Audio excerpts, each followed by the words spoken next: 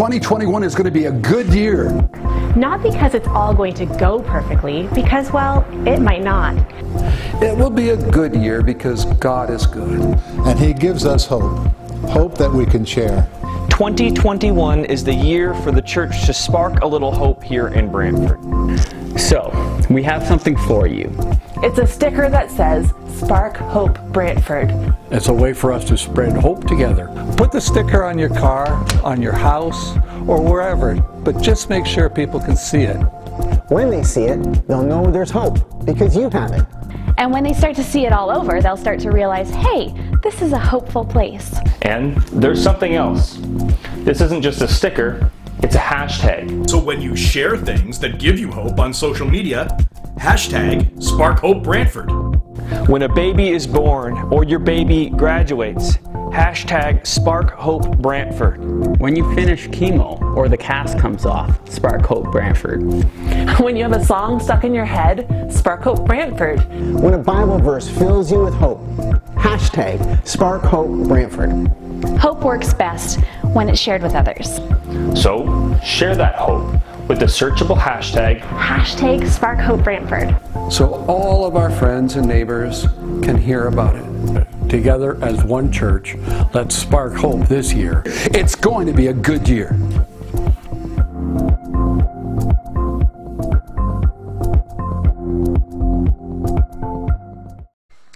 Well, good morning, happy Sunday, and welcome home to Pleasant Valley Church. My name is Terry, and I am so glad that you have chosen to worship with us here this morning. If this is one of your first times worshiping with us, an extra special welcome to you. I'm so glad that you are here. I'd love to connect with you and see if there's any way that I or we as a church can love and serve you. Maybe there's a prayer request that we can be praying about. Maybe there's another way that we can help. Simply give me a call or send me an email. In return, I would love to send you this free book called Stronger: How Hard Times Reveal God's Greatest Power. It's free for you. Just contact me here at the church office. Two things are really true about Pleasant Valley Church. We love God and we love people. So we talk about loving God, we call that worship. There's a number of different forms that worship takes. We are going to be worshiping God through our voices as we sing together in just a few moments.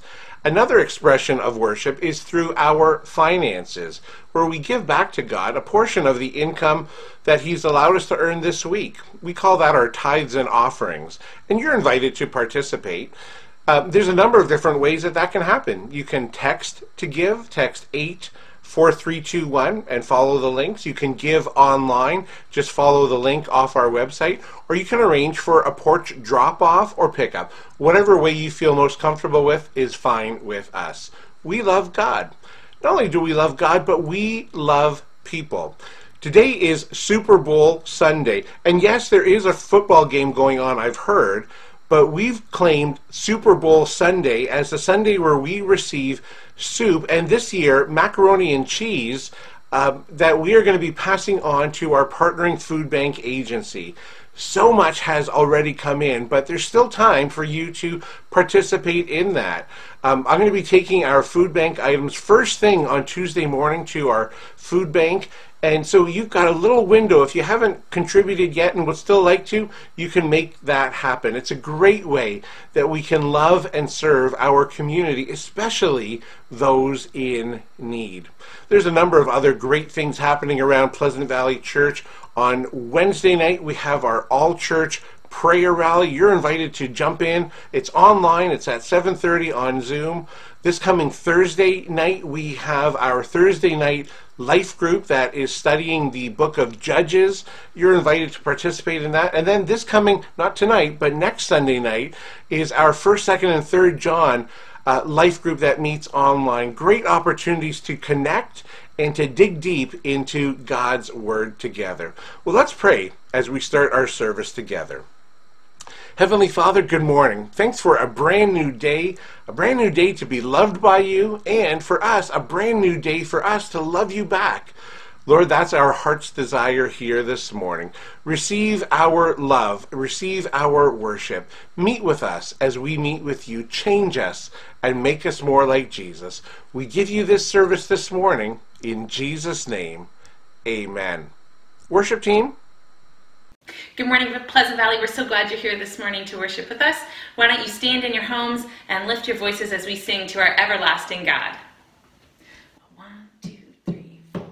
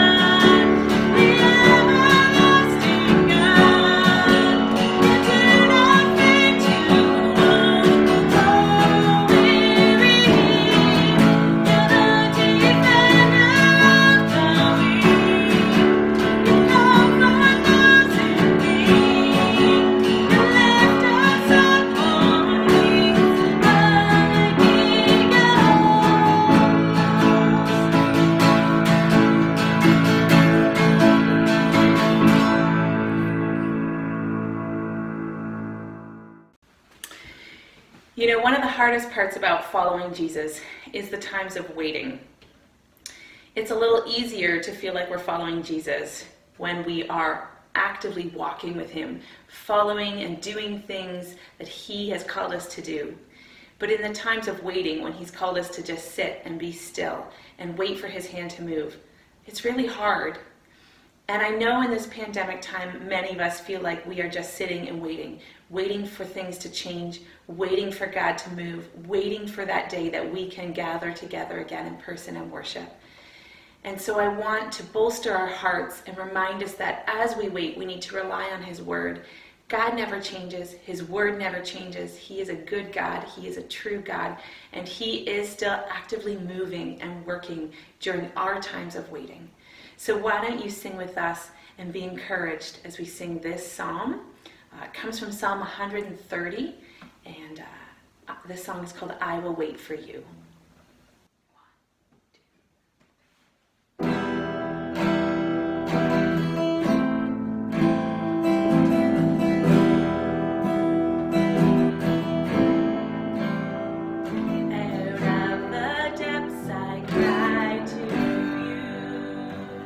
In darkest places I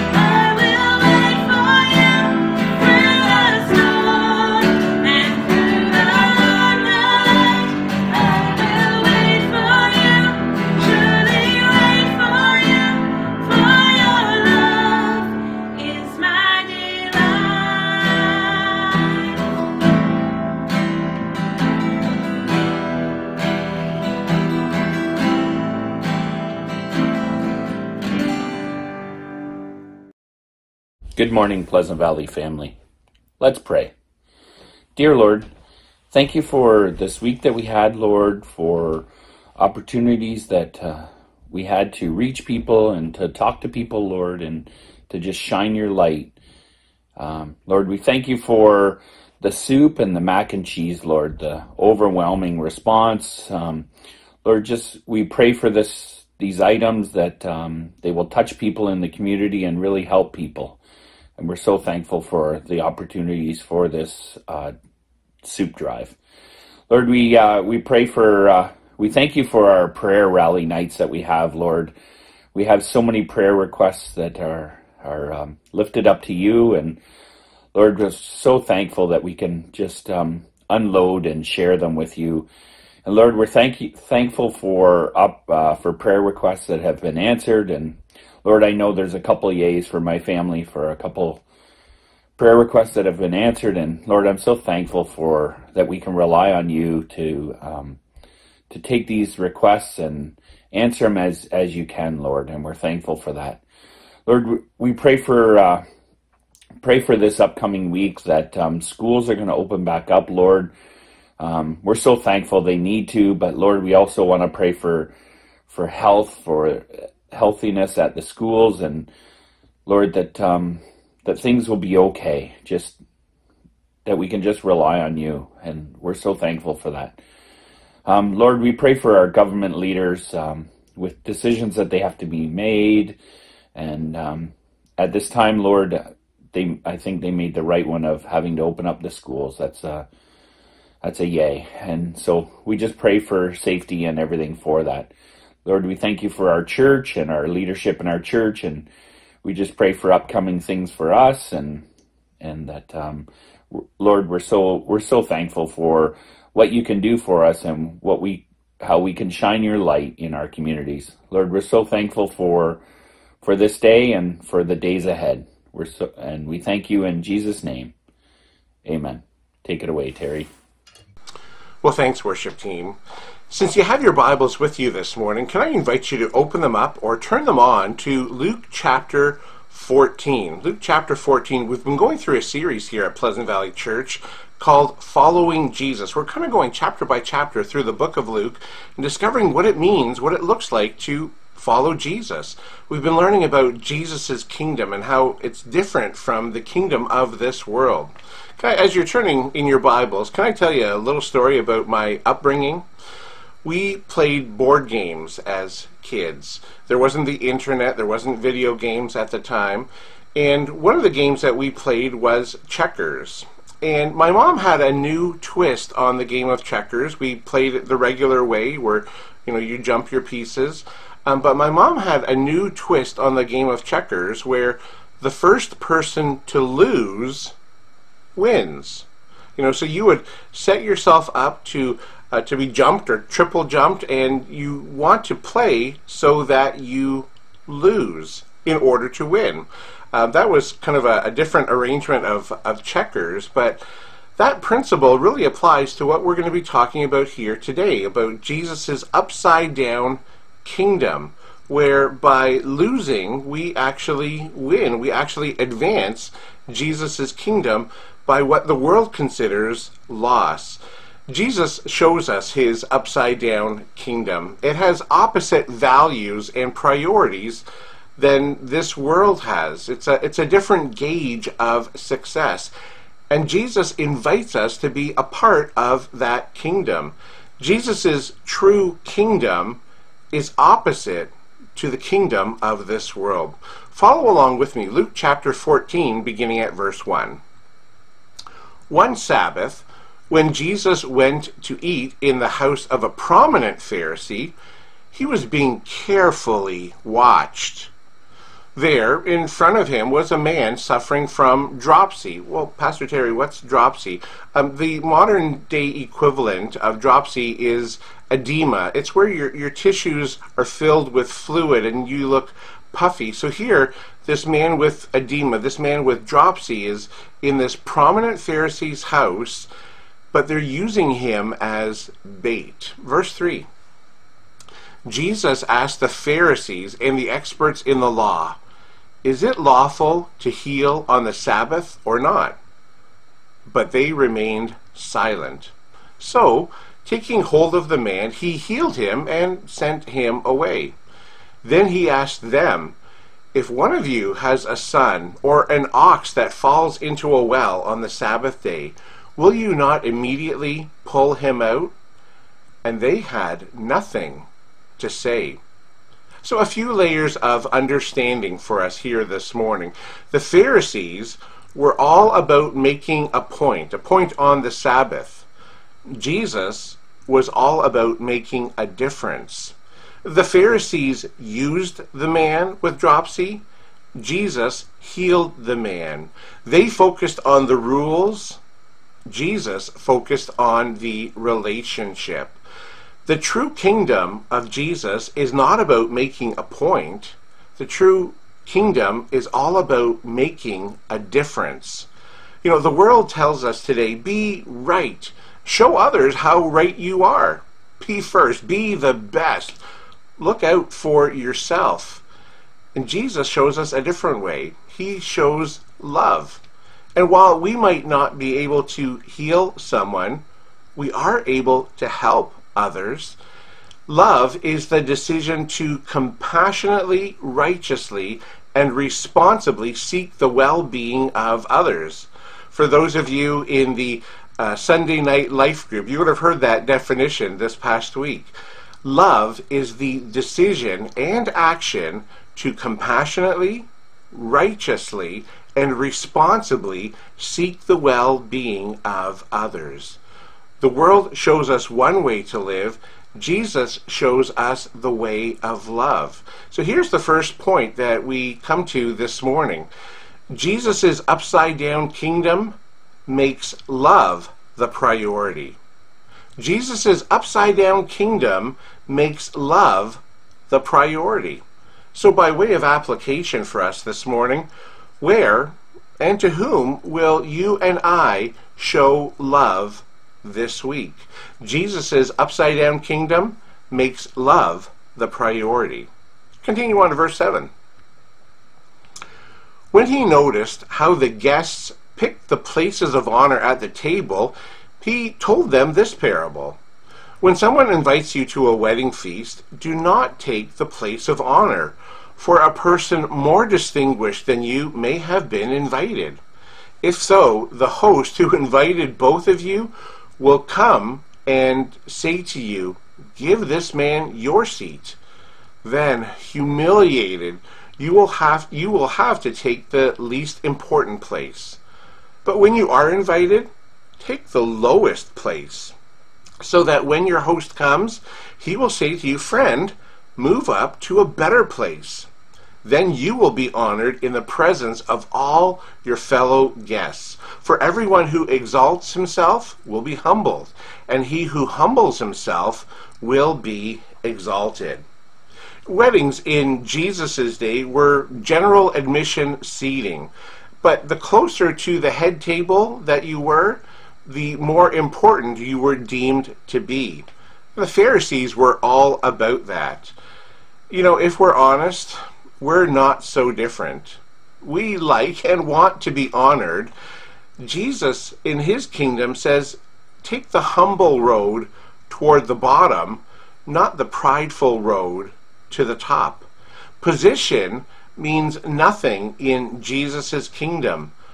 Position of the heart means everything. Choose the road down. Here's the second truth that we come to in discovering Jesus' upside-down kingdom. Jesus' upside-down kingdom shows humility. Jesus' upside-down kingdom shows humility. Humility is not thinking less of yourself. Oh, what a worm I am.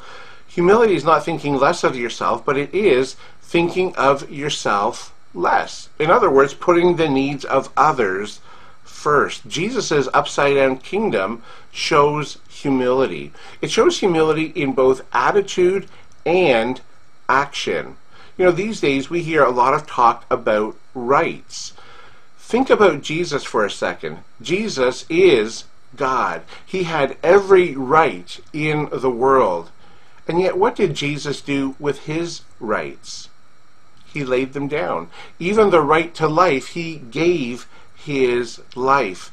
I believe we are more and most like Jesus when we lay down our rights. Jesus' kingdom is all about humility. So by way of application, what do you and I need to do this week to have an attitude and action that shows humility? Maybe it's about not one-upping someone in their story. Maybe it's about listening more than we talk. Maybe it's about putting others first. Maybe it's about helping others feel important because they are, where we can celebrate their successes, where we can weep with their pains. Can you imagine a relationship where the goal was to put the other person first, to not worry about our needs or our interests or what we value, but to build life into someone else? Can you imagine a relationship like that? Can you imagine a church where our sole purpose was to build up others and not concern ourselves with our rights? Can you imagine a city that was engaged in humbling ourselves and building others up? Can you imagine a country like that? You know, we have an opportunity to change the world. That begins by changing ourselves, by having what Jesus showed us through his life and what he taught us in this passage, showing humility. Verse 12. Then Jesus said to his host, "When you give a luncheon or dinner, do not invite your friends, your brothers or relatives, or your rich neighbors. If you do, they may invite you back, and so you will be repaid. But when you give a banquet, invite the poor, the crippled, the lame, the blind, and you will be blessed. Although they cannot repay you, you will be repaid at the resurrection of the righteous." Here, Jesus was kind of calling out the host, the invitation to this meal that Jesus was invited to. The host was in it for what he could get, for who he could impress, or who he could repay. Jesus' true kingdom is just the opposite to that. It doesn't seek repayment. Rather, it shows grace. Here's the third truth of Jesus' upside-down kingdom. Jesus' upside-down kingdom extends love in the form of hospitality. It's all about giving and not getting. I love what Jesus says here in verse 14, "And you will be blessed." Blessing comes when we show grace, when we invite those who no one else does, those who cannot benefit ourselves. Jesus says there is a reward coming your way if you live a life like that. There's a reward coming in the life to come where you will be repaid at the resurrection of the righteous.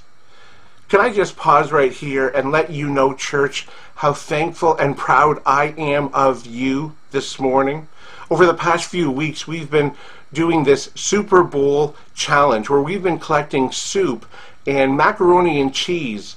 And although we today cannot invite people over for a banquet, we are still sending that banquet to them. We are expressing grace and love to them, just as Jesus would have us do. It's an expression of love to those who cannot love us back. Church, well done. So thankful for all of the items that have come in. You still have time to drop off your items. Just contact me at the church office. Verse 15. When one of those at the table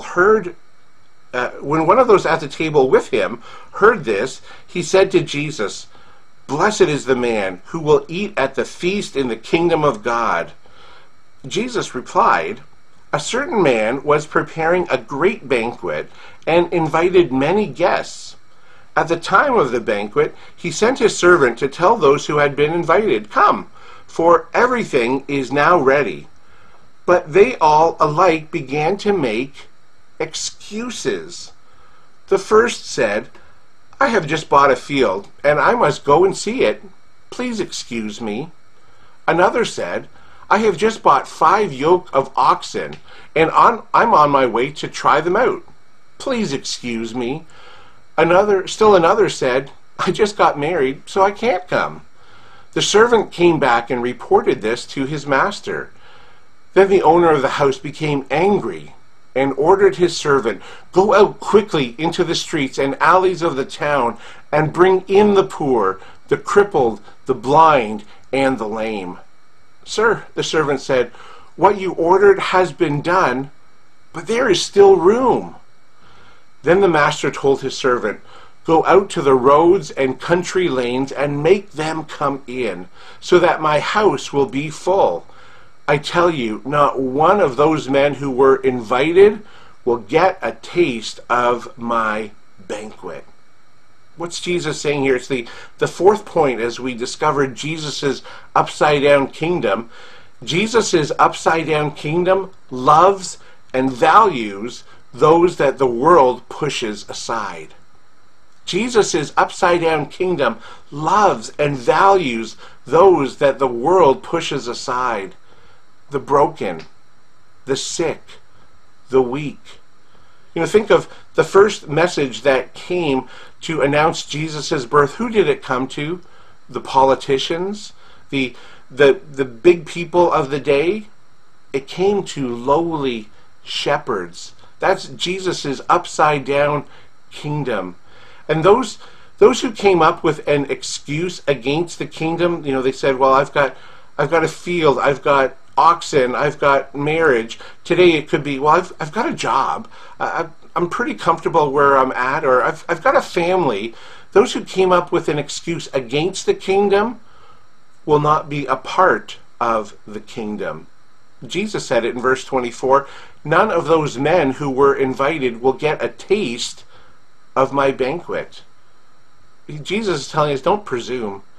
Don't presume that you'll get a second chance. Don't presume that you are in the kingdom just because you come up with excuses. The hardest people to reach for the kingdom are those who are self-sufficient, because they feel they have no need of God. In the upside-down kingdom, the more we admit our brokenness and need, the closer we get to the kingdom of God. Same is true in reverse. The more we deny our brokenness and need, the further away we get from the kingdom of God. Jesus' upside-down kingdom loves and values those that the world pushes aside. We're going to unpackage that more next week as we look at Luke chapter 15 and discover how much Jesus loves the lost.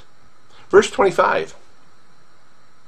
Large crowds were traveling with Jesus, and turning to them, he said, "If anyone comes to me and does not hate his father and mother, his wife and children, his brothers and sisters, yes, even his own life, he cannot be my disciple. And anyone who does not carry his cross and follow me cannot be my disciple. Suppose one of you wants to build a tower. Will he not first sit down and estimate the cost to see if he has enough money to complete it? For if he lays the foundation and is not able to finish it, everyone who sees it will ridicule him, saying, 'This fellow began to build and was not able to finish.' Or suppose a king is about to go to war against another king. Will he not first sit down and consider whether he is able with 10,000 men to oppose the one coming against him with 20,000? If he is not able, he will send a delegation while the other is still a long way off, and will ask for terms of peace. In the same way, any of you who does not give up everything he has cannot be my disciple. Salt is good, but if it loses its saltiness, how can it be made salty again? It is fit neither for the soil nor for the manure pile. It is thrown out. He who has ears, let him hear." Here's the fifth truth about Jesus' upside-down kingdom. In Jesus' upside-down kingdom, there is a cost. The cost is everything, but it's worth it. Jesus' upside-down kingdom has a cost to it. The cost is everything, but it's worth it. So, Pastor Terry, is Jesus here telling me to hate my mom? No. Jesus is using hyperbole. He's using an over-exaggeration to make a point. Jesus' point is that my love for him and for his kingdom, my love for Jesus needs to be my priority, so much so that everything else compared to it looks like hate. Where I love Jesus so much, I love the things that Jesus loves so much that anything else that compares to it, it looks like hate. Verse 33, Jesus said, "In the same way, any of you who does not give up everything he has cannot be my disciple." Salvation is free, but following Jesus costs us everything, but it's worth it. See, Jesus plus nothing equals everything. Jesus plus nothing equals everything, but everything minus Jesus equals nothing. You can have the whole world, but if you don't have Jesus in your life, if Jesus is not your life, really, you've got nothing. Jesus here is saying there's no such thing as a part-time follower of his. There's no such thing as a partial follower. There's no such thing as a second-hand faith that we have. In Jesus' kingdom, it's all in. You know, I know as I'm talking and as you're listening this morning, I know some of you right now have suffered because of your faith in Jesus. In following him, you've been misunderstood. You've been teased or mocked. You've been pushed aside by family or friends. Perhaps you didn't get the promotion or the invitation. To you, Jesus says, great will be your reward in heaven. And know that in the present, that God's grace is sufficient for you. See, following Jesus doesn't mean a trouble-free life. We must count the cost of becoming a follower of Jesus so that we will firmly hold on to our faith and so that we won't be tempted to turn back on it. You know, the reality is that, especially through tough times, sometimes some of us who claim to be followers, well, we haven't been following Jesus to the extent that he asks us to. All in, everything. We come up with excuses. Well, I've got this or that. You know, Jesus isn't looking for our excuses. He's looking for a heart that is fully devoted to following him. Jesus' kingdom is upside down to what the world's values and priorities are. Jesus said his kingdom was not of this world. So our question this morning is, what kingdom are you a part of? Are you a part of the kingdom of this world? Or are you a part of Jesus' kingdom? Have you invited Jesus to be the forgiver and leader of your life? And if you haven't, you can this morning. It begins by admitting that we are sinners, that we have rebelled against God by our attitudes, by our actions, by our words, by our thoughts, by our deeds, that we've pushed God aside, we've rebelled against him. It begins by admitting that we're sinners, that we can't save ourselves. There's no amount of good things that we could ever do that would outweigh the bad, the rebellion, the sin against God. We admit that we're sinners. Secondly, we believe. We believe that Jesus is God and that he paid the penalty for our sins as our substitute. The punishment that should have been ours for rebelling against God, Jesus took upon himself when he died on the cross, not because he was guilty, but because we were. We admit, we believe. Thirdly, we commit. We surrender our lives to Jesus. We make Jesus not only our forgiver, but our leader. We, with our lives, say, Jesus, however, wherever you want me to go, whatever you want me to do, Jesus, I will trust and obey you. Have you done that? Have you trusted Jesus as your forgiver and leader? If you haven't, perhaps pray a prayer something like this right where you're at this morning. Dear Jesus, this morning I realize and I admit that I'm a sinner, that I have lived my life in rebellion against you, that my sins have consequences, a separation from you. But Jesus, I believe who you are, that you are God, and that you died on the cross for my sins, and that you came back from the dead to show that payment was made in full. Jesus, I receive you now as my forgiver and as my leader. I commit my life to following you all the days of my life. Whatever you ask me to do, my answer in advance is yes. Jesus, I receive you as my forgiver and leader. In Jesus' name, amen. If you've prayed that prayer, welcome to the family of God. I've got some resources that I'd love to pass on to you that'll help you grow in your relationship with Jesus, in following Jesus. Simply contact me at the church office. You know, the reality of following Jesus is sometimes we come up with excuses for not obeying him, for not trusting him. If God's been speaking to you this morning about that, if there's something going on in your heart and life where you know you've been acting in rebellion against God, take some time and do business. Get right with God. Turn from that action and turn and follow Jesus.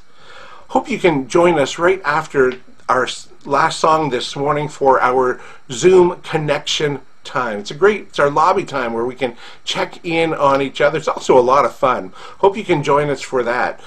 If you've forgotten or haven't been able to get your Super Bowl donations of soup or mac and cheese, contact me at the church office. I'm going to be taking them into our partnering food bank agency first thing on Tuesday morning. So there's still a little window of time. There's still an opportunity for you to love our community. Hope you can join us on Zoom. If not, hope to see you next Sunday. Hey, just before we go, can I pray a prayer of blessing over you? Let's pray. Heavenly Father, thank you for your kingdom.